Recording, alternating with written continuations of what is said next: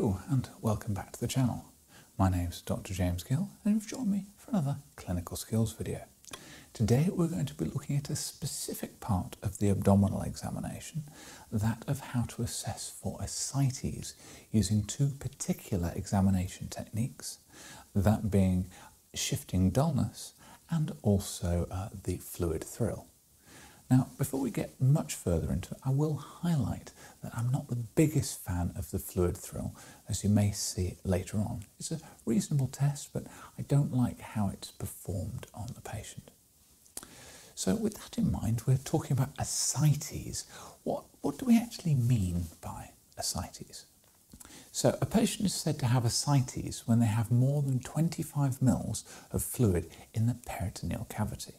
Now, we say technically 25 mils, but it won't be until there's 500 millilitres in the peritoneal cavity that would be able to detect that clinically on examination.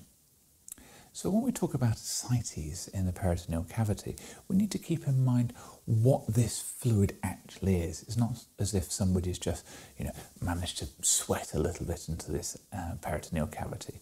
Ascites is comprised of protein, albumin, bile, white blood cells, and a little bit of lipid or fats as well.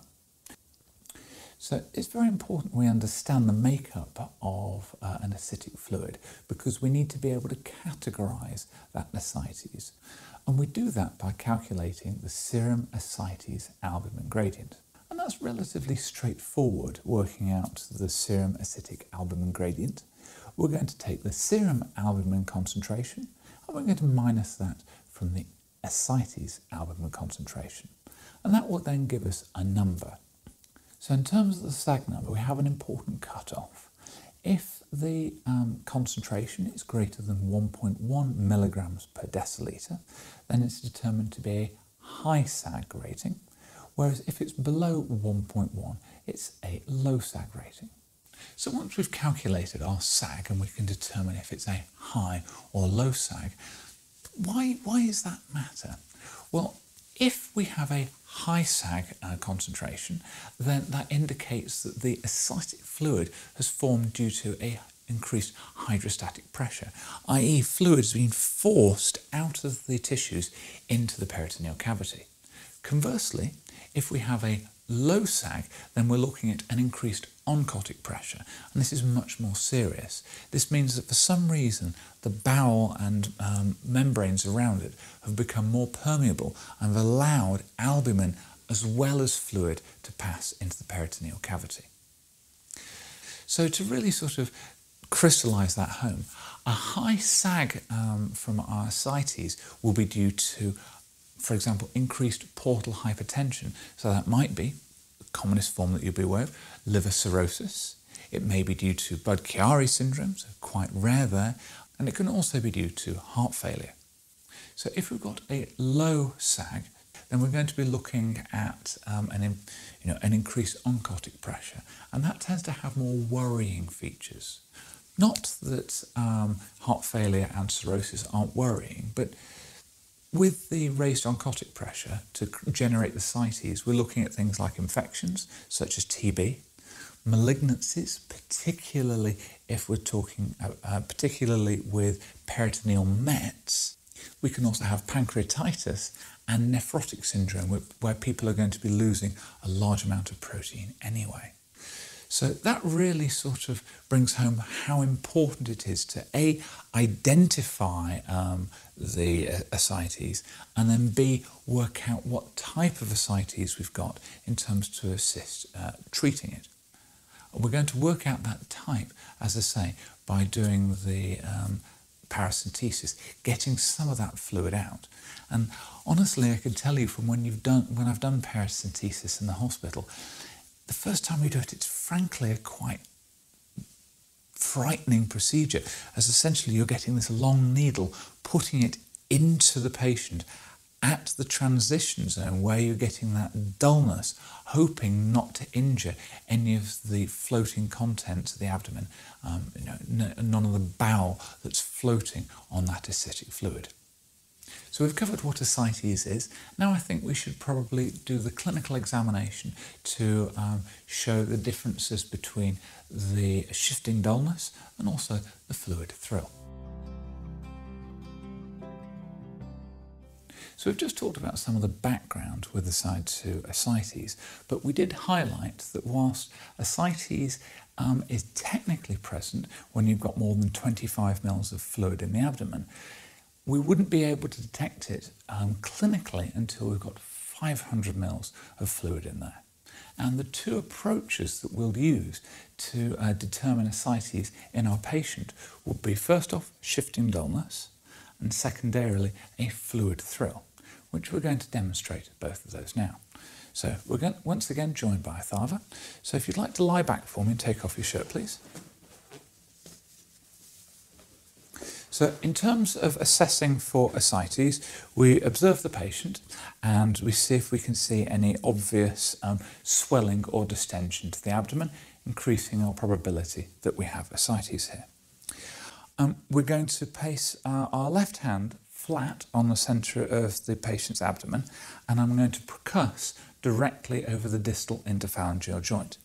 We're going to percuss around the patient's flank, thinking that we've got the bowel sitting here floating over the fluid, so we should have a resonant note over this central area, and as we move down towards where the fluid will be, that note will change from resonant to dull. Once we've found that dull area, we'll move the patient, we'll wait, and hopefully, in the case of ascites, we'll find that the bowel floats up and the fluid trickles away, meaning that that area of dullness will have now become resonant. So in terms of assessing for shifting dullness, I'm placing my hand flat on the patient's abdomen and I'm striking directly over the distal interphalangeal joint. I'm going to percuss all the way round the side where I'd expect dullness to be around about here if there was any acidic fluid.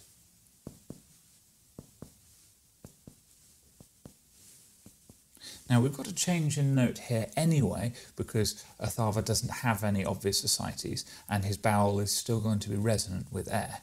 So if you roll over towards me, okay, and I wait for 10 seconds for the fluid to percolate down and the bowel to float up. After 10 seconds I'm going to percuss again, and if we have ascites, that percussion would have changed to resonant. Thus we have shown that dullness from the flank has now shifted. If you could roll back for me. If we've got a patient with very tense ascites, we can also check for a fluid thrill. So in terms of checking for a fluid thrill, that involves me placing my hand on the patient's abdomen and flicking their side to propagate a wave through that acidic fluid.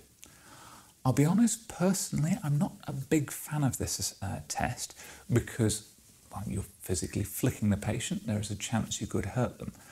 But it is still a relevant, valid test if we're unsure about the presence of ascites, if it's exceptionally tense in the abdomen. So in terms of the fluid thrill, I'm going to place my hand on the left side of the abdomen and we're then going to flick to the side to see if I can feel that wave propagating through. Now, if we've got fluid in the abdomen, that wave will be transmitted through that fluid. However, so it can also be propagated across the skin and abdominal fat. So because I can feel that fluid thrill coming through, we'll take the patient's left hand and place it in the centre of their abdomen, pushing down. I'm once again going to place my left hand on the side of the patient and again check the fluid thrill. If I can once again feel the fluid thrill coming through the fluid, then we've confirmed that we have ascites.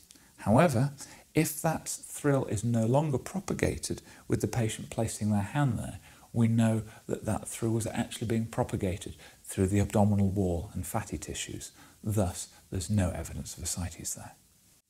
Okay, so you've seen how we go about performing the shifting dullness and the fluid thrill now. So perhaps it's worthwhile we look at a few of the other investigations that we do if we have ascites. So we'd also want to do a few blood tests on a patient with ascites, looking at their liver function, looking at their full blood count and a coagulation screen. The coagulation screen is quite important as that's one of the earliest things we'll see start to become deranged in severe liver failure. Conversely, we're also going to need to do some imaging, particularly an ultrasound. That will allow us to assess the patient's organs and quantify any ascites that is actually too small for us to detect with clinical examination. And as mentioned previously, portal vein hypertension can be a cause of increased hydrostatic pressure, causing a high SAAG ascites. So our ultrasound would also let us assess that portal vein. When it comes to treatments, essentially we need to treat the cause. So, for example, if a patient is having liver failure, treating what has triggered the liver failure if possible, but in some cases that may indicate that the patient needs a liver transplant in order to treat the ascites and any other features that they're presenting with. But ascites itself is a very uncomfortable thing to have. You're literally stretched due to the amount of fluid that you have within you. So we're going to need to make sure that we're trying to treat that ascites by doing a therapeutic tap, a therapeutic paracentesis, to try and get that fluid out.